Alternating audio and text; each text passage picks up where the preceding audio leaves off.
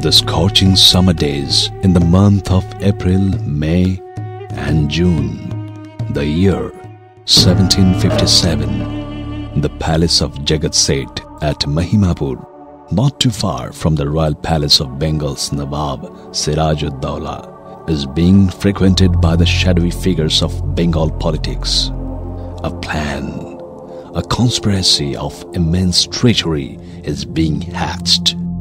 A conspiracy that will culminate in the mango groves of Plassey, when the army led by Mirzafar will not take part in the battle, and East India Company defeating the Nawab's army will change the history of India forever.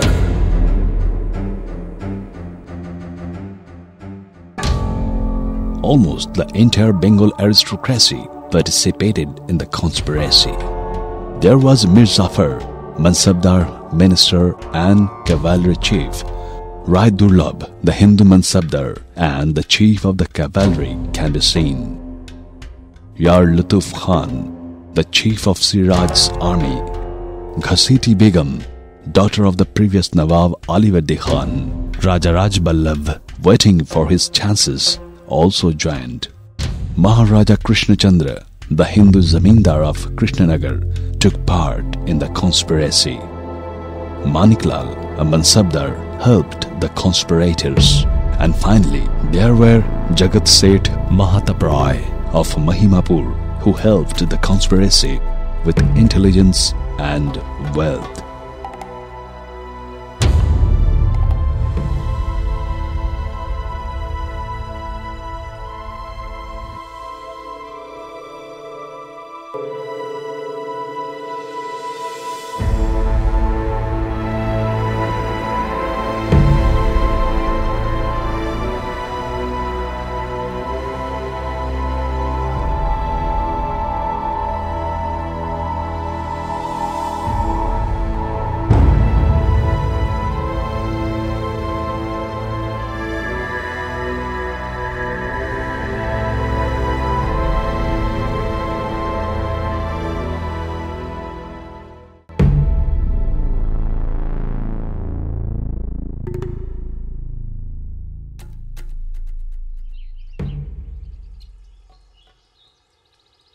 Jagat Seth Mahatap Rai and Maharaj Swarup Chand were arguably the wealthiest men not just in Bengal but in the entire country as well. They were the bankers to the rich and the famous for generations, the zamindars and the nawabs of Bengal. But more than that, they controlled the economy of virtually half of the country. The big question is, why did then Jagat Seth resort to such a bloody ritual of treachery? Why did such a powerful businessman, identified by Thomas Macaulay and John Stuart Mill as the wealthiest banker in the country, demean himself to the role of a conspirator? Is it the only truth about Jagat Seth? The answer is a complex one, buried in the murky history of the past. And to reveal it, we will have to go back in time, perhaps a few centuries back.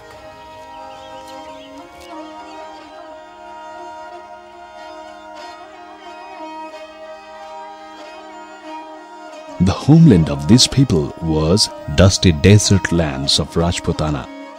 There the rainfall was scanty. Agriculture and animal husbandry could not provide people with enough earnings. Occasional famine was a part of hard lives of these people. Trading was the only opportunity to earn a decent living. Shekhawati, or one portion of Rajasthan, that is the place where old trade routes were passing. Goods were coming from Afghanistan, China, and they have to be transported up to Gujarat, Western Ghats of India. After the rule of Akbar or even Jahangir, there was almost all anarchy. Marathas they have made a life hell in Rajasthan.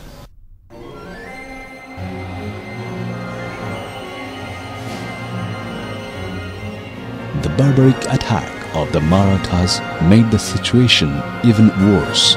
The result was a steady stream of Marwari exodus throughout history. The earliest link of Marwaris with Bengal can be traced back to the year 1564, when Rajput soldiers under Akbar's flag came to camp out there under the reign of Suleiman Kirani.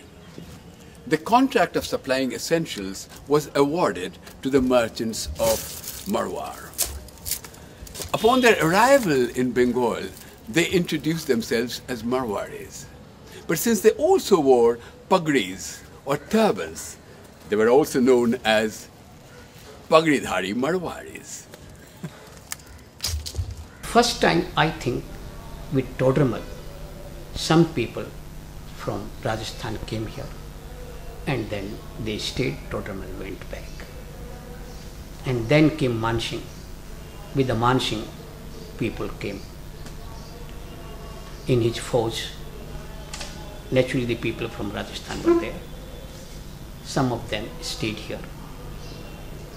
Even your Purvi Manbhum, Singhbhum, they are all shows that Mansingh had a very important role in this part of India, like that. The journey was difficult, often made in foot or in camel-drawn caravans, followed by journey in cargo boats. But the natural instinct for business and money made the Marwari people withstand the hardship of such journeys. One of them, after that period, stayed here, Hiranand Shah. He was in Patna. He was very efficient financial manager. And then the, house of Jagat Seth.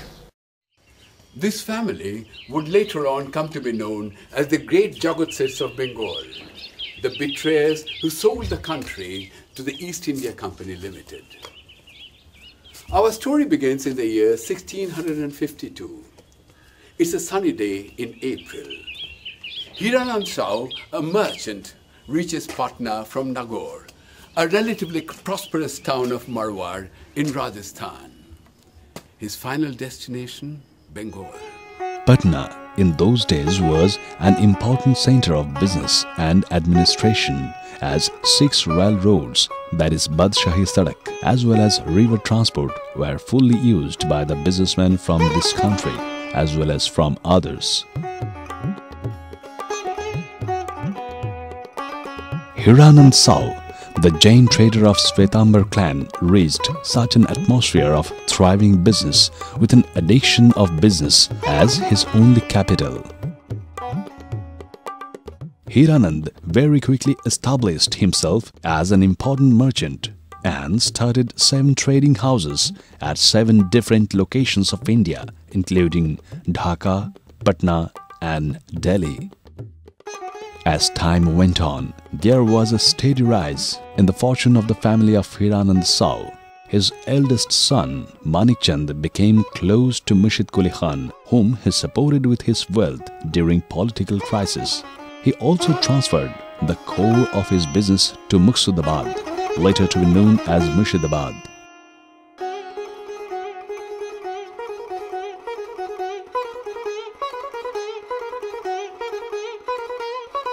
There was brisk business as foreign businessmen from Britain, Armenia, Holland, Belgium, France and many other countries came to Bengal.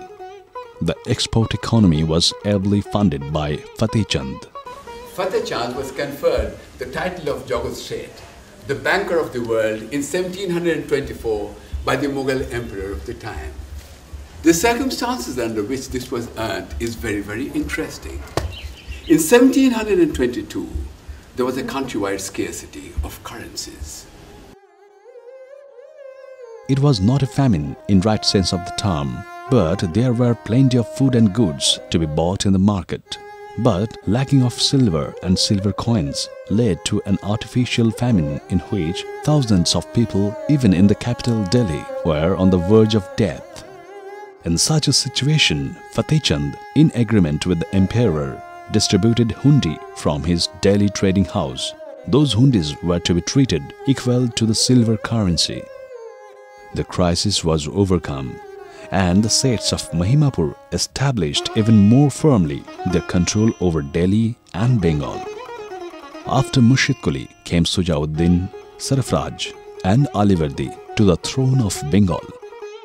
But the economy was controlled by Seths of Mahimapur. In the later years, there was ferocious attack of the Borghese of Maharashtra and also the tortures of the Afghan mercenaries.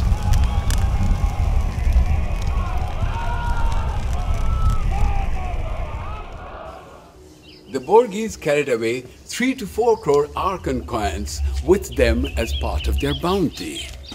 This comes to between 30 and 40 billion rupees by today's estimation. But even apparently this great loss did not deter the great Seths from conducting with business as usual. When Siraj-ud-Daula became the Nawab of Bengal, Mahatabai was Jagat Seth, and his brother Swarup Chand was called Maharaj. The young Nawab demanded 3 crores of rupees from Jagat Seth as expenditure of the warfare. It was impossible even for the bankers of the Nawab. The agriculture and cottage industry-based economy of Bengal has suffered serious setback in the last few decades. The angry Nawab slapped Jagat Seth in his court. The slapping might be a story, but the perpetual fear of Jagat Seth for their wealth was too real. He wanted to get rid of the fear. Almost the entire Bengal aristocracy sided with Jagat Seth, and a conspiracy was hatched. The chance defeat of Siraj at the hands of the British in a chaotic foggy morning encouraged the conspirators even more.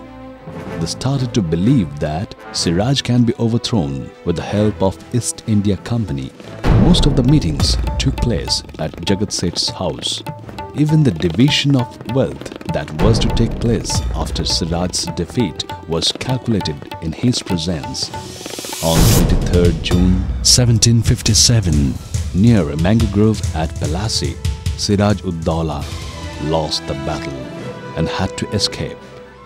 The Battle of Plassey is one of the most significant happenings that affected the course of Indian history. In that battle, there were actually only 516 soldiers lost. Now, the British Company controlled the politics and economy of Bengal. They started their own mint at Calcutta. Jagat Seth could do nothing about it. The Seths watched as their grip over Bengal was slipping away quickly. It was completed when Mir Qasim came to power. Jagat Seth was taken to Munger by the river Bhagirathi. No trace of Jagat Seth, Mahatabai and Maharaj Swarup Chand was found. They were probably thrown from the Munger castle or were turned into pieces in Patna by the order of Mir Qasim.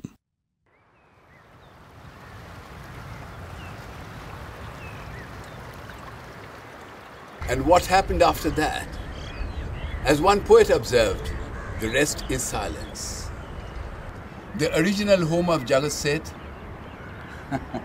I'm probably sitting right on top of it. The fact is, the original palace of Jagat Seth got washed away by the river Ganges some 200 years ago and probably lies submerged down there.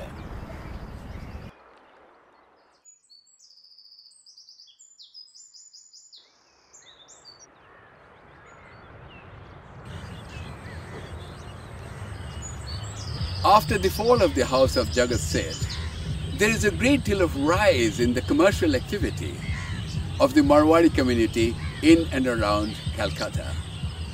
Now, who encouraged them? Who gave them the impetus to get rich as traders? The answer might surprise us all. The British East India Company, the same company that wiped the first Marwari house from Bengal. That's right.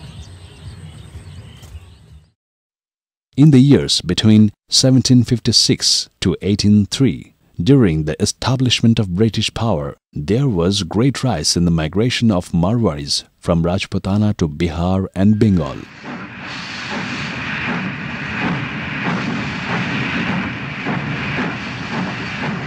As railway lines spread far and wide in the hinterlands of the country, the rate of migration of Marwari traders accelerated in the years between 1860 to 1900.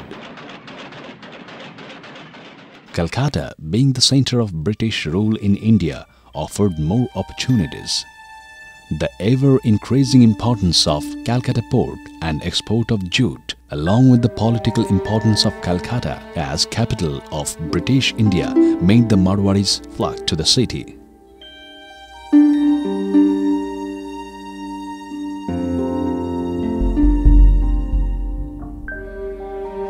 A classic example of Marwari businessmen migrating to and settling at Calcutta and other eastern cities at this time almost always followed the following track. First, the trader, generally a young adult, reaches Calcutta by train, leaving behind his family at some remote place of Shekhawati or some other region of Rajputana. They come as only men folk do come here. They do not have their houses here. They used to sleep in gaddis. And see, two factors are very important, this gaddi and basa system.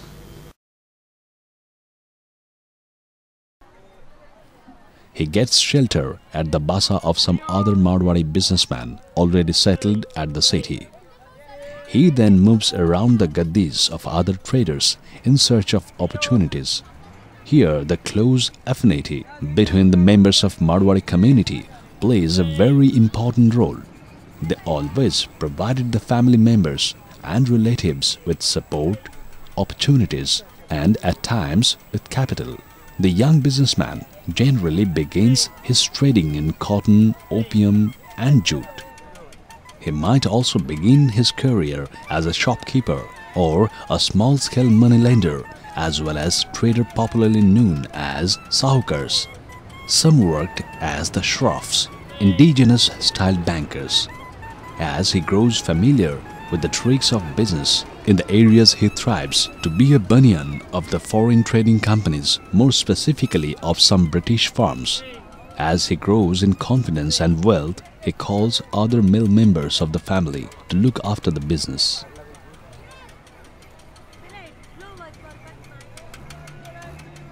As late as 1921, the Marwaris of Calcutta numbered less than 15,000.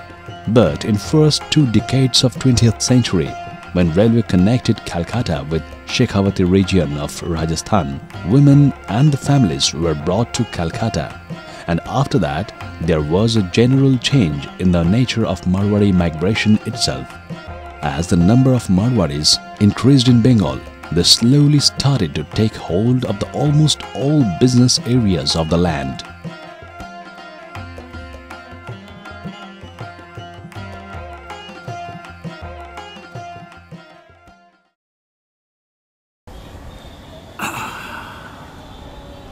But one important question needs to be addressed here. How could the Marwaris outshine their counterparts from Bengal in their own homeland? The answer probably lies in the cultural attitude of the two communities.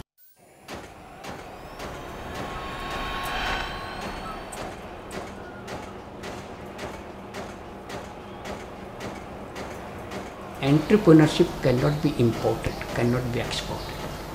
In our language, चक्की पीसना, then दही बिलोना, और इस चक्की और दही के साथ राजस्थानी फोक सॉन्ग्स गाए जाते थे कि जन्नी जने तो दो जन के दाता के सूर, नहीं तो रह जे बांजड़ी मता गंवाजे नूर. लेडी से कहते हैं कि if you want to give birth to any child, the child should be either a data, donor, or a sur, a brave man. ये दोनों नहीं होता है तो don't give a birth, don't lose your body sugar. So this type of inspirations were there in that people from that part. So they were did like that. That is one of the factor for that. And for middlemen and Dalali Benin, all right. लेकिन those who were in the trade, why they became success, उसके पीछे I am of the opinion कि risk taking, that is a very special quality of Marwari community. The important commodities in which the Marwaris of Calcutta dealt during this period were opium, jute, tea and coal. However, jute soon got identified as Marwari trade, which was originally a Bengali occupation. In 1917, the Birla brothers established the first Indian office for the export of jute in London and rapidly became one of the 3 leading jute exporters. Some of these Marwari traders soon started their own jute mills.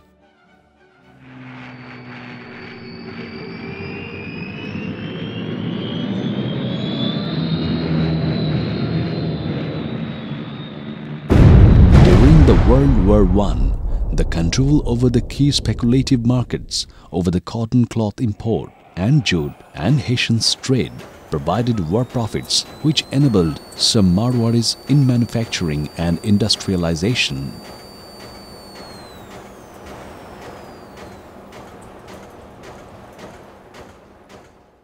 The spectacular rise of the Marwaris on the economic front during the pre-independence years has often been tainted by accusations of greed, malpractices and corruption.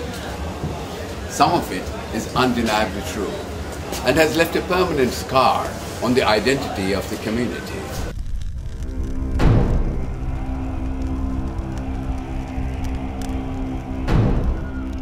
The blame for the December 1917 cloth riots in Burrabazar was placed on the rapidly rising prices of dhotis and saris.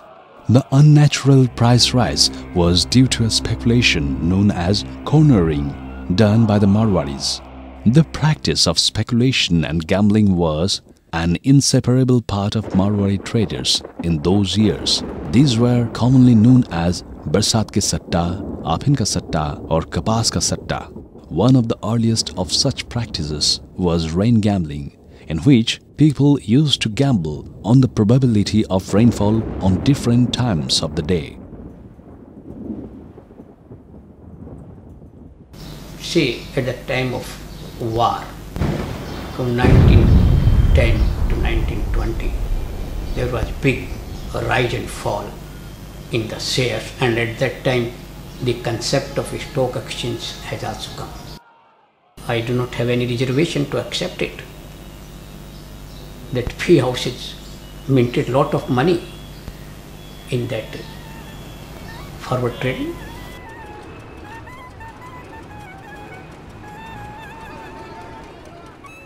As you know, people of segment of the community was indulging into this ghee thing, or the hoarding of clothes, but at the same time there were lots of others who were trying to change all this, about the stigma which was caused by such incidents.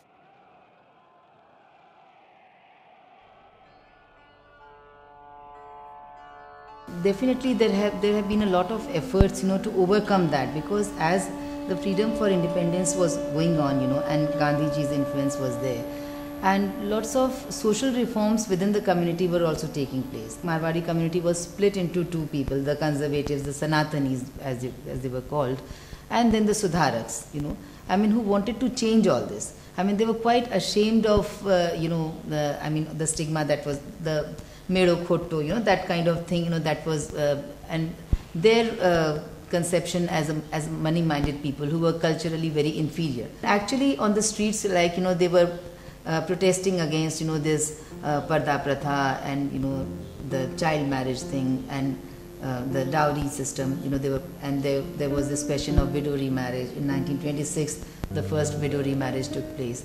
So you see that lots of changes were going on too, and as Ashok Seksaria, who is kind of a guru to me and whose father was a freedom fighter, like Ashokji used to say, you know, that when we were growing up, we used to think that once India becomes independent, you know, we won't be called Medo and Khotto. You know, I mean, that kind of, that pain, you know, and that sense of inferiority complex was very much there. So I think there was a lot of introspection and lot of turmoil and lot of even, you know, this urge, you know, to do some kind of movement, you know, to change all this. People generally believe, and of course with some justification, that Marwaris were against Indian freedom struggle. But we will be surprised to know that there were instances where Marwaris participated in armed rebel against the British rule.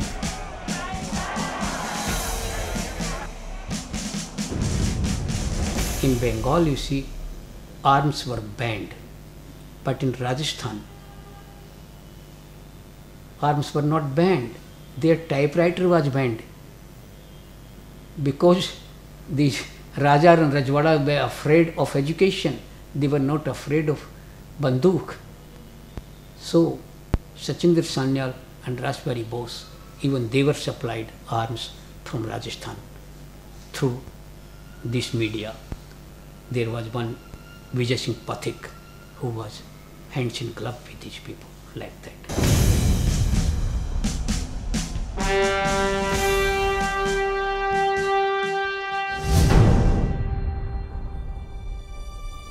Be it in the 50s and early 60s, which was a golden period of Indian capital, or the 80s, considered to be the time of license Raj, the Marwari companies and firms continued to rule over the economy of Bengal. The later generations of Sir Hariram and his son Badridas are today the very successful RPG group. The Birlas, the largest group of Marwari speculators to emerge after the World War I, are still among the largest of industrial groups. There are also newer Marwari houses which have done great business. The ways of business have certainly changed. Gone are the days of the filthy Burrabazar Gaddi and the use of all amazing code language, that is Murya script, which is entirely their own. Marwari's businessmen, now that script is just nobody can read that, but that was a very popular script, Mudia. And now we people are doing on the computer, but Todermal has designed some formulas of business. उस script में it is just like stenographer, इसमें मात्राएं नहीं होती, तो पढ़ने में आप लिखते कुछ हैं और पढ़ने वाला कुछ ही पढ़ सकता है. उदाहरण के लिए एक जोक देते हैं कि सब बाबा जी अजमेर गए, तो ऐ जय मैं रे, बस इतना ही लिखेंगे, इसमें ऊपर मात्रा नहीं रहेगी. तो पढ़ने वाला जो आपकी लिपि को पढ़ सकता है, स्क्रिप्ट को, वो तो समझ जाएगा कि आपने लिखा है. लेकिन कोई नया आदमी पढ़ सकता है तो वो ये भी पढ़ सकता है, बाबा जी ऐ जय को आज पढ़ सकता है, मैं रे को मर गए पढ़ सकता है, आज बाबा जी आज मर गए. और यदि ये पढ़ लिया गया तो उसके घर में तो सारा मातम हो जाएगा, उसका रिसीव नहीं हो सकता है. इट हैपन्स समथिंग लाइक, और it is happen sometime. Now, new corporate offices are the center of activities. The Bertha system of maintaining the daily account certainly have paved way for more sophisticated modes of accounting. The generally intuitive approach of the early days has been replaced by a more systematic management culture.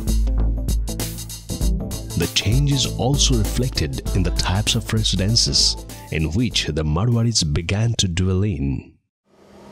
But there have been major qualitative changes affecting the social life of the Marwaris in the last few decades.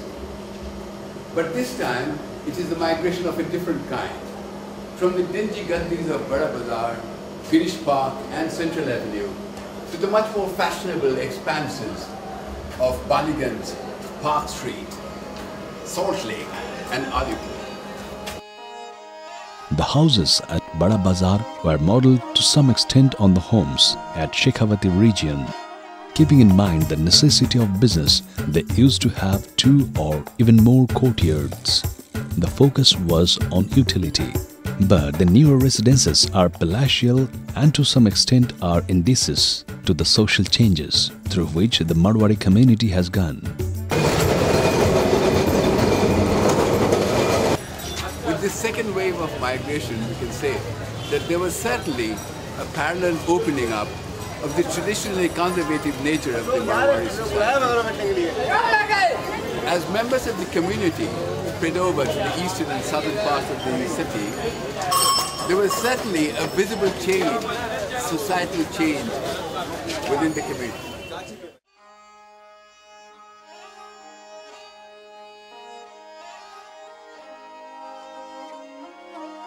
The question of women's education and occupation, dowry, etc. is now faced with more progressiveness. There have been more emphasis on women's education and occupation in these last few decades.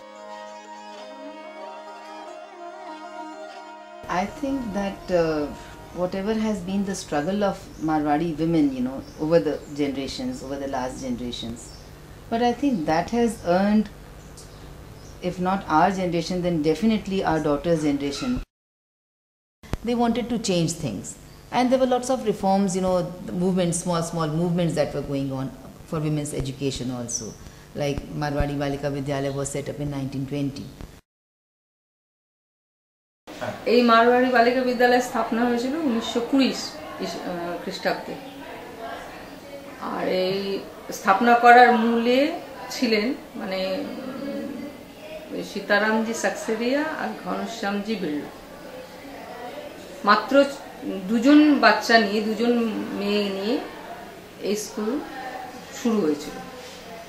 তারপরে এই দুজন থেকে এখন বাড়তে বাড়তে মানে ওদের চাহিদা এত বেড়ে গেছে এখন শিক্ষা প্রতিষ্ঠানগুলোতে মানে শিক্ষায় যাওয়ার জন্য, এগিয়ে যাওয়ার জন্য ওদের চাহিদা এত হয়ে গেছে যে ওরা এখন আমরা মোটামুটি নার্সারি থেকে 11-12 পর্যন্ত 1000 স্টুডেন্ট পেয়ে গেছি।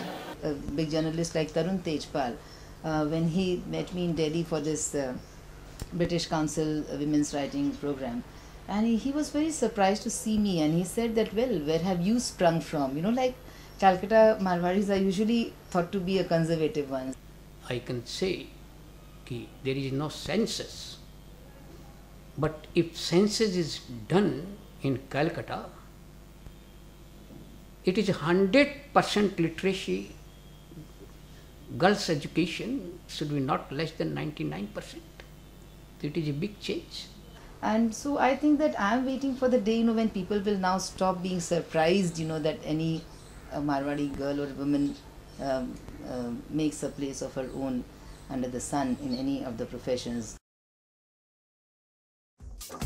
Gradually, the next generation, in spite of natural inclination towards their traditional values, began to feel the need to educate themselves, and the result, hopefully, no doubt, a step on the threshold of a new arena.